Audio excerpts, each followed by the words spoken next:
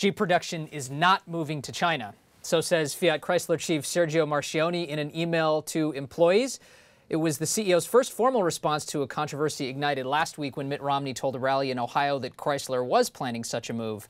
Neil Baudet joins us now to discuss the fallout from this controversial ad. Neil, good morning. Good morning. I'm sorry, Joe. Do we have Joe? We have Joe White to discuss this? Do we have Joe? Hi, Joe. Can you hear me? Yes. Fantastic. So, Joe, Chrysler will be making Jeeps in China, correct? What's the controversy specifically here? Can you describe it for us?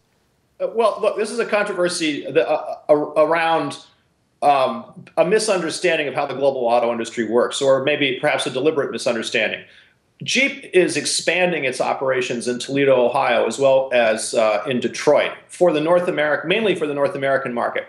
But at the same time, like everybody else in the global auto industry, they want to expand in China. And basically the only way to do that is to have local production. So they're basically doing two things at the same time: expanding in the U.S., expanding in China.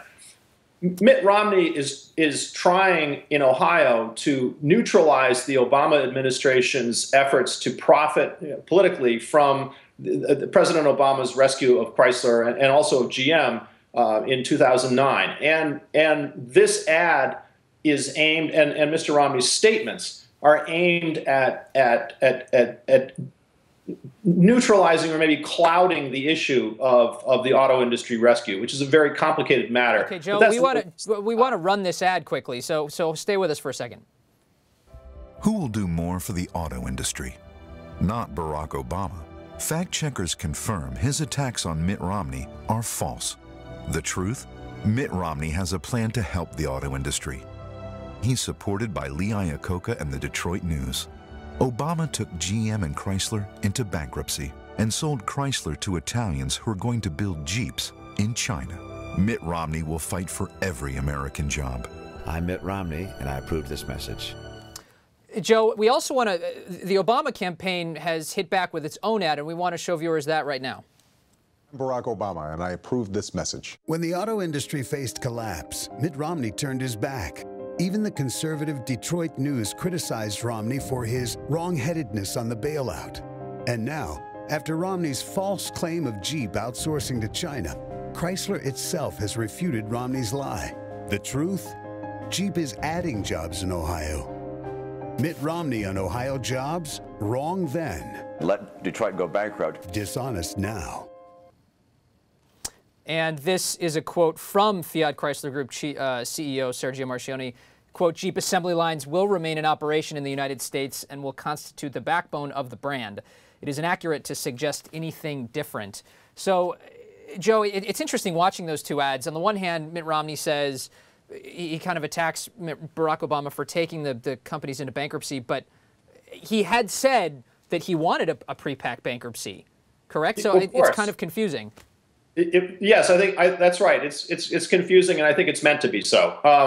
Mr. Romney has had a problem in Ohio and Michigan for some time with the fact that in 2008, before Chrysler and GM went into bankruptcy, suggesting that was the course that they ought to take. Now he's using it in this ad, or suggesting in this ad that there's something wrong with that. We're 6 days from the election. The Romney campaign very much wants to win in Ohio, and clearly they believe that questioning the effectiveness of the Obama administration auto bailout and questioning whether it was really good for America, or perhaps maybe it was better for China, is a way to go. I mean, the companies are in a very awkward situation here because, in fact, they're expanding now as a result of after this bankruptcy. They do not want to be part of this process, but here they are, right in the middle of it.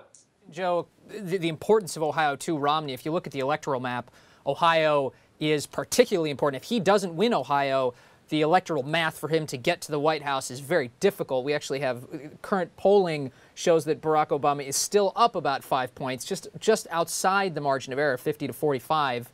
But and that gap is closed a little bit. Do you think the gap will continue to close as a result of this ad, this confusion that the Romney campaign is putting out there? Well, that's hard to say, but I'll give the Romney campaign enough credit to say that they must believe, based on their polling and their intelligence, that that's what these ads will accomplish. And honestly, at this point, it's so close in that state as well as many others that I think we're down to a position where perhaps we ought to have the election and see what happens before we guess. But these guys are pretty sophisticated. I don't think they'd have done this given the risk of the backlash that they're getting from the auto companies and from others if they didn't think that it was going to have some effect with some share of the electorate in that state.